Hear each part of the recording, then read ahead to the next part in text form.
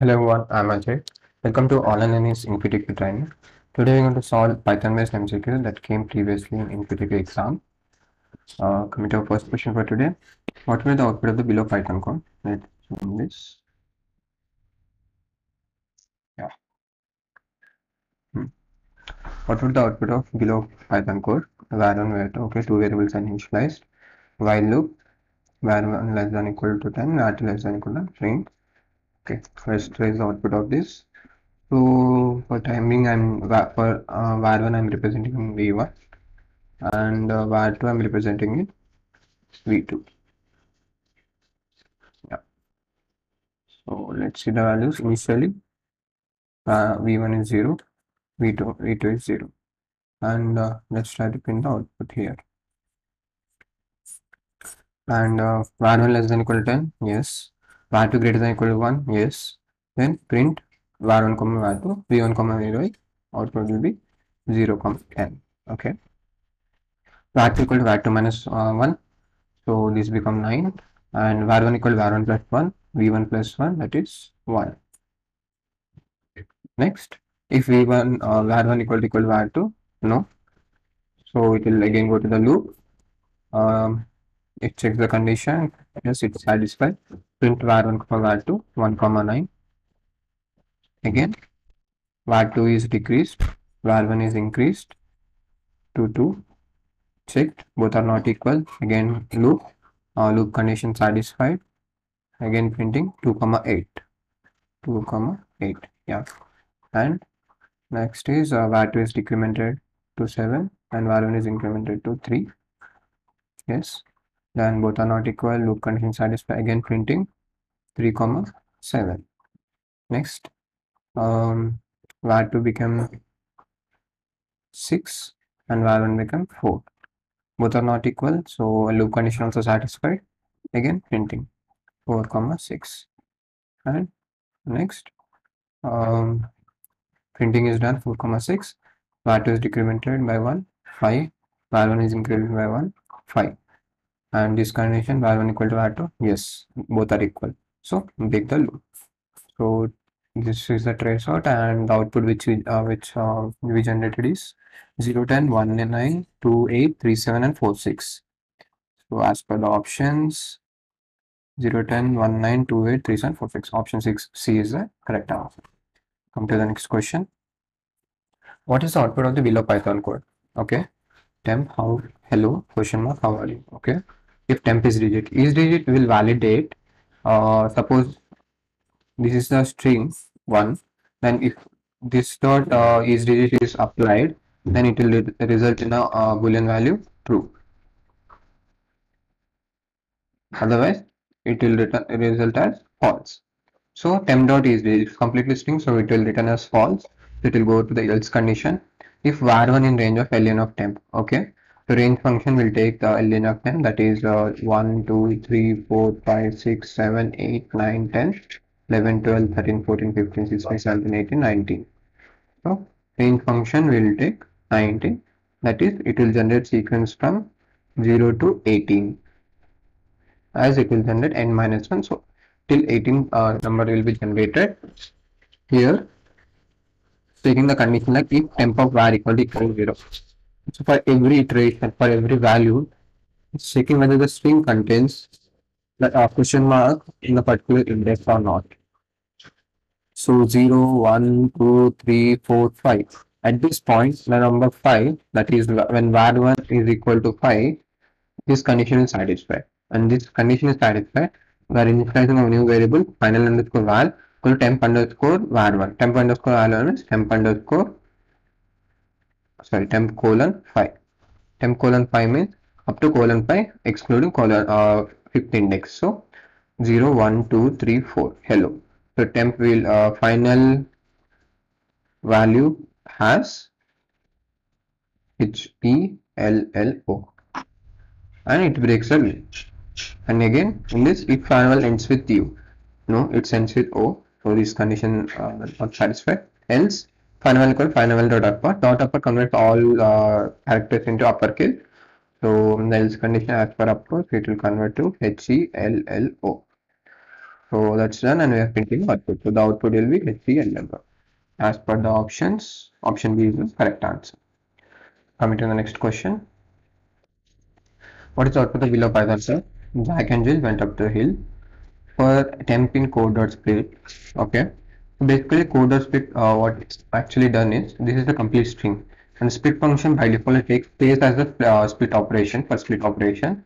So when we do code dot split, it generates a list which contains each word like Jack and Jill. So this way, so when we do the split, the spaces will be considered the separation. Then it will convert each word into a list, and it will store the complete list. And we are instead of directly accessing in the for loop with the value temp. For temping code dot split means every time it will iterate. So for first it will be Jack, then next it will become Anne, next becomes Jill, so on. It will iterate till last. We are checking temp dot ends with till. So it will check Jack ends with till, no. And ends with till, no. Jill ends with till, yes. Here it becomes true. In this case, we need to print count code.count, that is code.count of hill. Code.count of hill, in the complete string, how many hills are there? So in the complete string, how many are there? 1 and 2. So basically it brings count colon 2 and breaks it, the break for loop. If you can see the options, by here itself there are like count colon 2, count colon 3, count colon 3, count colon 1. So there is only count colon 2, there's only one option, that is A. So we can mark A as the correct answer here. Come to the next question. Okay. Yeah. Choose an expression from the option given. Give the same logical outcome of the expression given below. var1, var2, var3, var4, var5. Okay. So basically, we need to substitute these values and find out the resultant of this expression, that can be a true or false.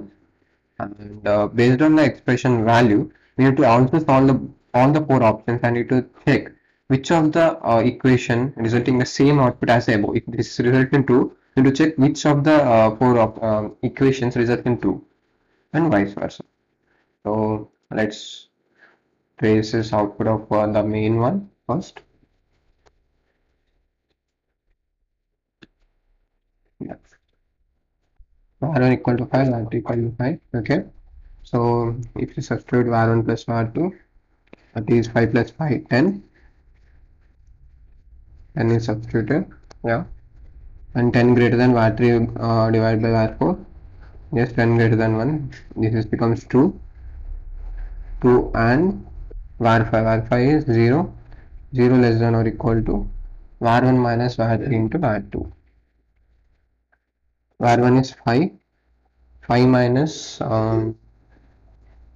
okay, 5 minus var3 into var2. var3 is 1, 1 and 1 into 5. 5 minus 5 is 0.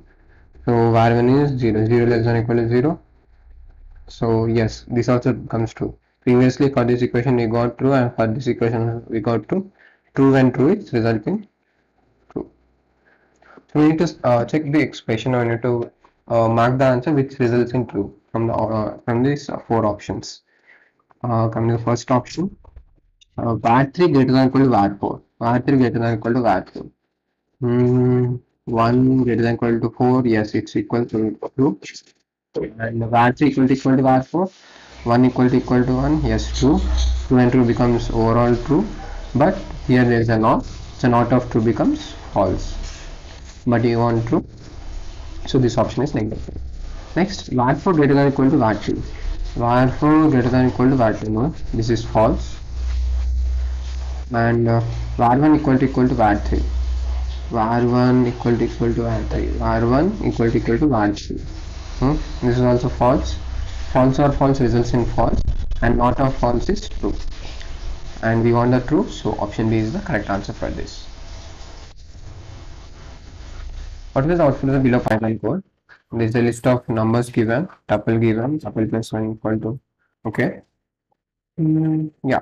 So basically, this is a tuple given, and we are adding new data to it. So most of them will mark this as the correct option, but this is wrong. The option says is which code will result in error as a tuple is immutable. Yes, tuple is immutable, but we cannot change any data to, of the tuple existing data, but we can add a new data to the tuple. And here also there is a process of adding it. Suppose there is a tuple, the same tuple ABC or something. Then we want to add a new data. If we just add temp equal to some string, then it will result an error that str type, that is string type, cannot be added to a tuple, something kind of that. And also, if we even try to add in a tuple format like this, then also it will result, it will take as a string only, and it will result an error. So the only way to add is we need to mention the data and a comma. Here you can see a comma is mentioned. Then only this data is represented as the tuple, and this new tuple data will be added to the existing tuple to increase the tuple length. That is the tuple existing tuple.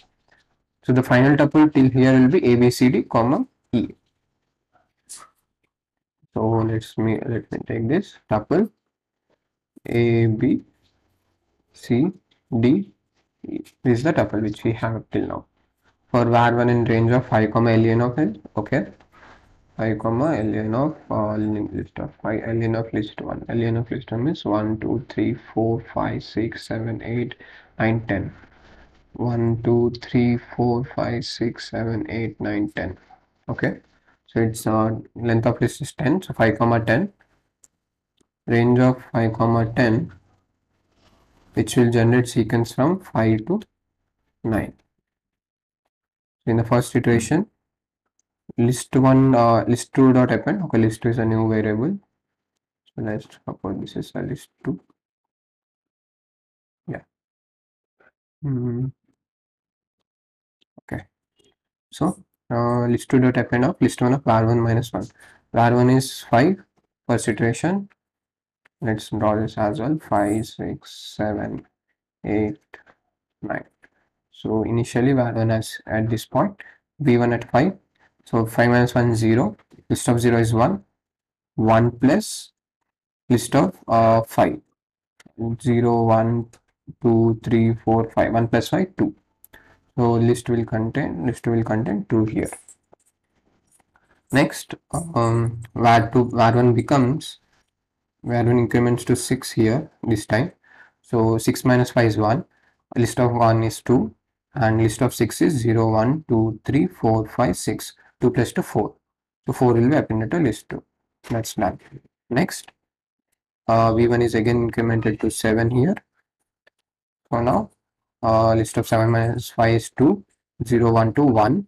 1 plus 7 means 0 1 2 3 4 5 6 7. 1 plus 1 again, so 2 will be added to the list 2 again.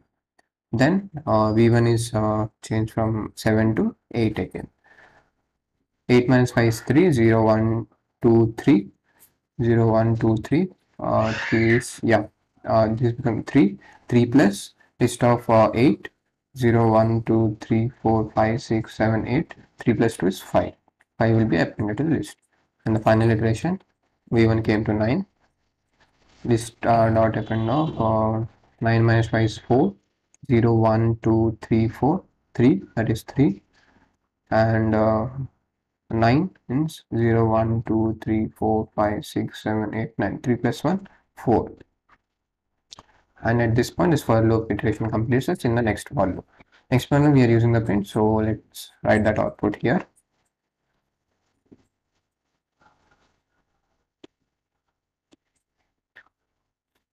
Print of tuple of var1 comma list of var2, that is 0 comma length of list2. List2 means, yeah, 0 1 2 3 4. So it's basically like printing the first value of tuple and the second the first value of this, the second value of tuple, and this. So basically it will print like A2 B4 C2 D5 E4. A2 B4 C2 D5 E4. As per the option C is the correct answer for this. This is the correct. And going to the next question. What is the output of the below Python code? Okay, function given, there's a dictionary being taken. A function that's taking the parameters like sample, that's the dictionary, and a non-object, and this and key. Okay, there are two data, key and value. So for this, if key in sample, So what is key? Key is X and value is 2. Uh, RES is none. Okay. The team sample. Team sample in the sense X. So X in sample. Yes, X is in sample here. So this becomes true. So RES equal to 2. So here we are updating a local RES, not the that is the parameterized RES, not the original RES. So whatever changes we do the RES will remain in this function only. And once the control exits from this function, RES again becomes null. So RES equal to sample dot update of key colon value. Key colon value means X colon 2. So previously it was 0, now it became 2 here. And that's it. It because here also RES changes, but we just stick into the none. So again, this function executed and we print sample of X. So it should print 2 as we updated. RES, as I said, it's in global, it's still none. So option B is the right answer. And the last question for today. Consider below Python code. Okay, which of the above code will produce the below? So we need to trace the outputs of both the codes and to find which of the codes will print this as well, whether both of them will print or any one of them will print.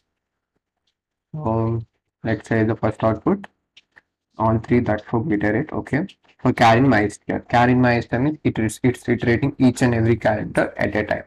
And if carries is digit, so it will check the places of each digit, that is 3, 4, 8, 2, 3, 4. If it's a digit, then a new list which is initialized empty is being appended with on that is a new list. My list will be appended with the numbers, that is 3, 4, 8, 2, 3, 4. This will be appended, and in the myStar dot replace of char comments. So wherever numbers are there, that is that particular character being replaced with an empty space. So and that will be stored to the string again. So each time the numbers will be replaced with a space, and then the numbers are being appended to the list. When we print the string and the numbers, we get the output. This is the output. So code 1 satisfied. Coming to the code 2, everything is same. Only difference is here myster equal to myster dot replace. Here myster dot replace. This is the only difference.